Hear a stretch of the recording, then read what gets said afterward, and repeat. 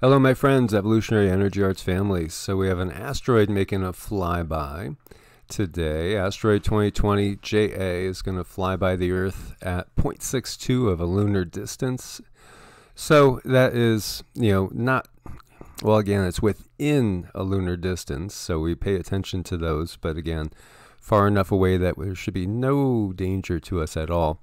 This is the 38th known asteroid to fly by the Earth within one lunar distance since the start of the year.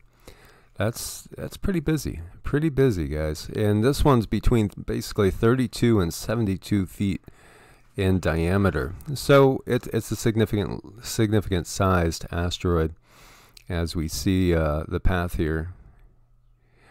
And it has definitely been an interesting year looking up at the skies. And here we see Halley's Comet's going to spark Monday night's meteor shower. Now, this is best viewed in the southern hemisphere, but you can view it in the northern hemisphere depending on where you're at. And this second meteor shower in as many weeks will dazzle the eyes of stargazers around the globe, but the light show will be battling against the glow of a nearly full moon when it reaches its peak. So the EEARTS is an annual meteor shower in early May. And this year it reaches its climax on Monday night in the pre-dawn hours of Tuesday morning. And this shower happens to be one of, if not the best, in the southern hemisphere, as we're saying. It's a moderate shower for the northern hemisphere. And again, it depends on where you're at. So when we look at this map, what's the green areas, that's the good areas for viewing conditions. And then poor is the red. And this has to do also with the weather that is expected to come.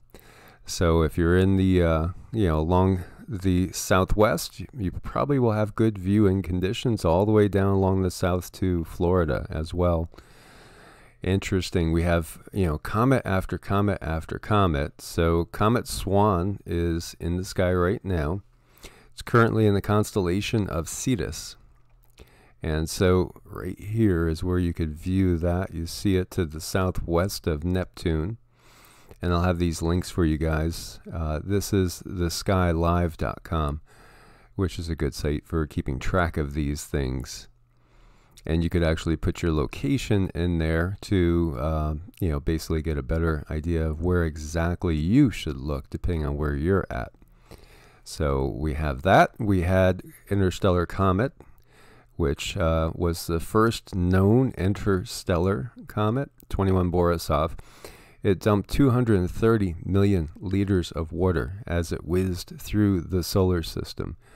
So think about that, and think about the fact that this is from another system coming into our solar system, dumping water along the way. And of course, water is the bringer of life, right? It is, and that really makes one curious about like the deluges we've had in the past. And also just like the seeding, like panspermia, the seeding of life throughout the universe. And another mechanism perhaps, people have long thought about that with comets, and there's even been the thought that, life was brought to Earth by an impact of a comet perhaps, and that's where all the water came from, right, was a comet. And so if you have a comet that is coming in from another solar system, and even perhaps another, gosh, think about it. If we see stars ejected from galaxies, we see that, and they could end up going into another galaxy. It just makes you wonder about bringing new forms of life, perhaps, to different planets. It sure would be interesting to see, or to get some kind of, I don't know, unofficial, official information on that. There are, we've always been brought up thinking space is completely dead and like a sterile vacuum, but it's not the case. There's bacteria out there, there's viruses out there just drifting. And then you have, this interstellar comet that goes by dumping millions of liters of water. What could it have brought? I mean, are we going to, at some point in time, do we go through that area and perhaps some of it makes its way into our atmosphere. And, what does that mean? I mean, is that part of the big changes that we see on the planet where all different forms of life, pop up? Yeah, we know about the dinosaurs' extinction, and many believe that was either an asteroid or a comet, that caused that. And then there's also the thought that some of it, it could have actually been a series of volcanic eruptions. And some scientists think that there was a series of volcanic eruptions going off already, causing a big decline in the dinosaurs. And then we were impacted by something.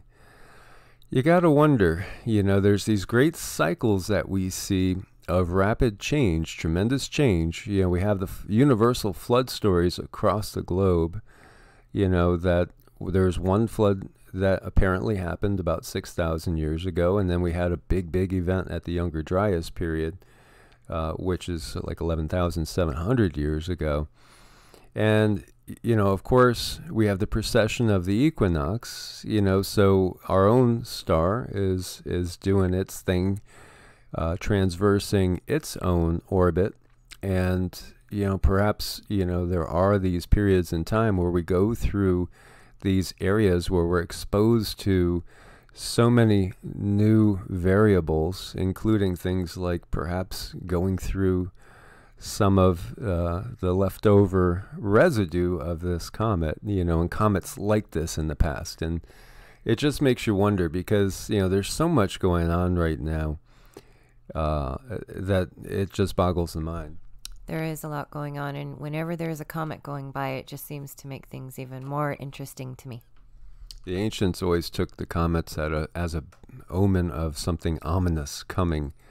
And, we had Comet Atlas, too, which is, breaking up into all these little pieces. And you got to wonder, what's going to be left over of Atlas? How does it impact us, if at all? Do we end up flying through some of the debris? Does it impact other planets? It's just an interesting time to be alive right now and to see all these, amazing sights in the sky and all the changes that are going on, which can be most definitely disconcerting and terrifying at times.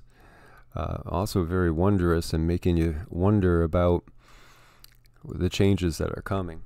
And, all the upgrades in our DNA and our body and our energy fields being thicker, it's all so curious. Great time to be alive. Yeah, like you were just talking about, the fact that the energy bodies are getting thicker. And I think it was Robert Felix, he wrote the book, Not by Fire, but by Ice, talking about the grand solar minimum. But then he also talked about evolutionary leaps and just these, at the same time period as we go through these Earth, quote-unquote, changes and some of these great cataclysms, there's also all of a sudden new species that pop up and out of nowhere.